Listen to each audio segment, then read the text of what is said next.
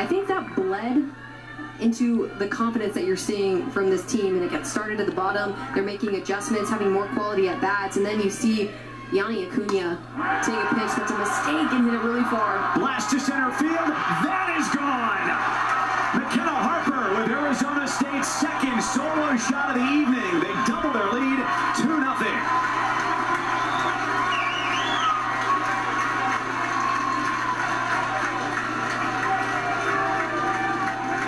Makenna Harper doubling her first at bat on an outside pitch, gets something on the inner half, and is ready for it. This is a big-time mistake from Danielle Williams, and she absolutely crushes this thing. Beautiful swing, again, on time today. Makenna Harper at the 7th spot, making some things happen for Arizona State. And this is the benefit of playing here, because this is 210 to dead center. If you're playing somewhere else, this ball's still in the park. But because defenses